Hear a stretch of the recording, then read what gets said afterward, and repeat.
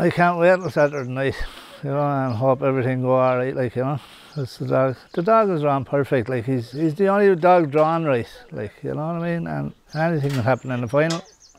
And he's running out of his skin, like, you know, he's only a young dog. For a big dog, you know, 86, 87 pound dog, he's only just gone 2 year old.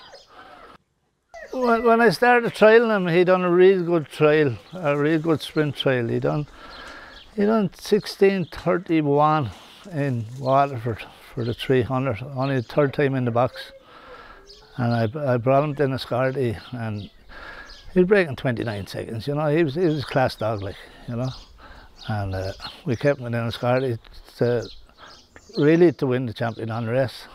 As usually I have a couple of pups in most years, you know. And I thought that fella would win it, you know. I was lucky to win it with the other dog, but this lad was beating him 10 lengths on the scolding track. So, and after the first round, I got a phone call off of Patrick Janssens himself, and we agreed a price and sold him. So, and the best of luck to Patrick with him. The dam's name is Delilah. She's 10 and she's in great form. She looks like a bitch of 5 or 6. She's in great order. You know, she's bouncing, she's leaping out. You know, if you see her yourself there now, and you wouldn't take her for 10, like, you know. She's having a bad toot in her head.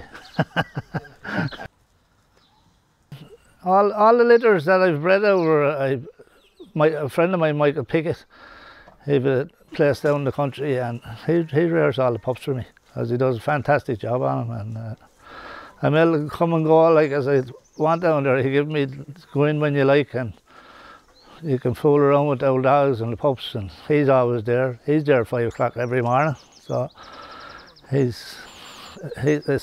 like his children to him, like, you know what I mean. So they're reared to the best. I'm 82 now, and I've been involved in greyhounds all my life. When I was a kid, my brothers had greyhounds down in Kerry, and they had a lot of greyhounds. So, but I left the country early. I went to England. The Thorn Falcon, yeah, well, he was reared in the middle field, as you've seen yourself. He was reared there.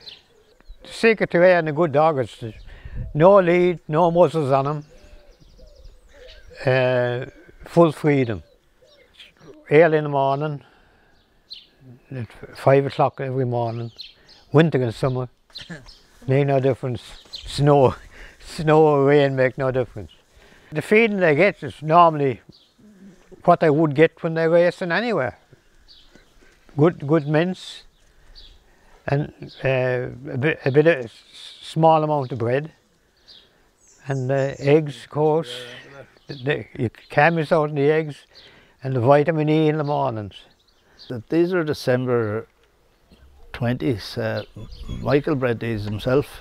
I leased the bitch to Michael, and because he wanted to get a few pups himself, and he reared me a pair, a dog and a bitch, the 2 black and white ones. I went to JT Dutch by Paul Hennessy owns him. So I went to him because he had good early, and he was able to stay as well. He had it both sides, and it was one of the natural matings. I like the natural mating.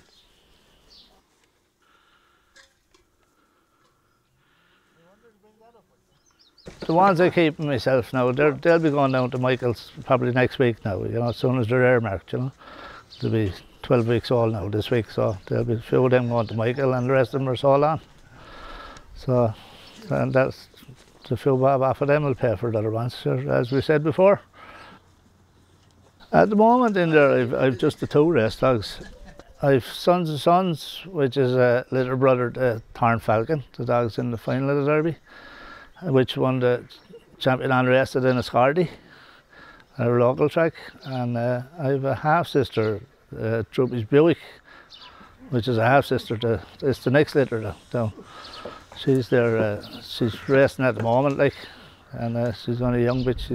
She's October, I think, 19, and she's going alright as well. The plan is to keep her on as a brood, yeah, because you have to keep the line, and I suppose you have to keep the best of them, really, like, you know, to try and get to throw another champion if you can, you know. So I can't see why not, because the line is pretty good, like, so